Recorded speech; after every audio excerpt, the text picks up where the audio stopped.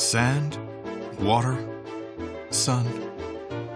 The whole universe is made of atoms. Even children are made of atoms. At least that's what you believe. And it's surely what you learned in school. We're taught in school that all the universe is made out of atoms, but it turns out that's just the start of the story. There's a whole much bigger universe out there to explore, which is made up of completely different material, stuff that we haven't encountered before, and we're trying to find out what that is. Today, science is struggling with a mystery that calls into question our certainties. There's now something else in the cosmos, a reality we're only just beginning to glimpse.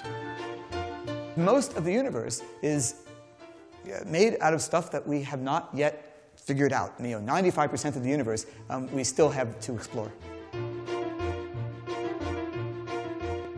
In fact, atoms only account for 5% of matter in the universe. The rest is still totally unknown to us. We know what it isn't, but we don't know what it is.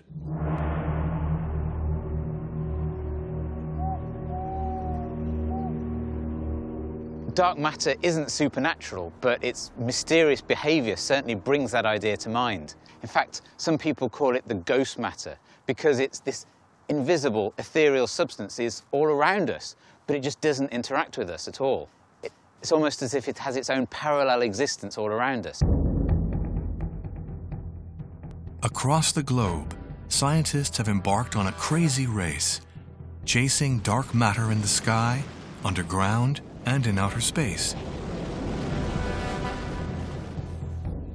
But for now, the more advanced equipment and experiments become, the more they reveal the extent of our ignorance.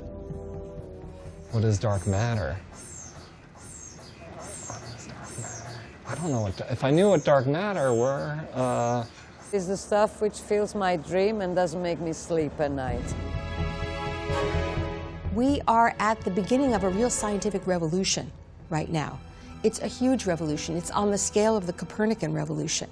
Finding a particle of dark matter would just be fantastic. It would solve what is the biggest question at the moment in science. What is the universe made of?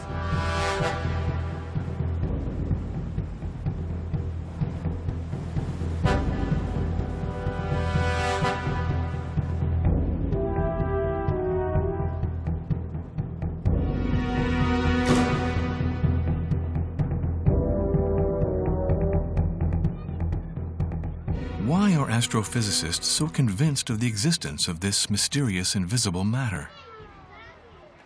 Because without dark matter, the universe wouldn't be the way it is.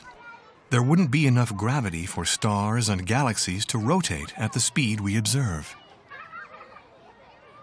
It turns out there's just not enough stars there. They don't have enough gravity to hold the Milky Way together.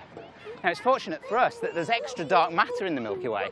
That provides an extra force and keeps the whole Milky Way together.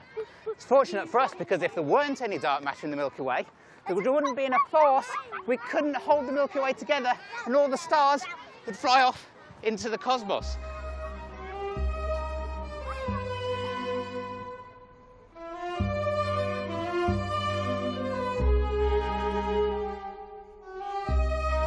This story began in the 1930s, but the question wasn't truly asked until the 1970s by the American Vera Rubin.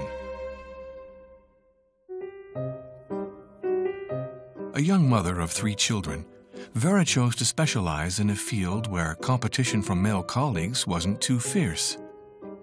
Rather than observing black holes, she turned her interest to the stars of the Andromeda galaxy. Sir Isaac Newton taught us that in our solar system, the farther away a planet is from the Sun, the more slowly it turns.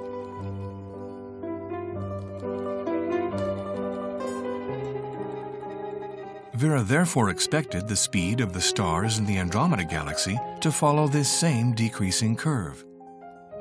But that wasn't what she observed. The speeds of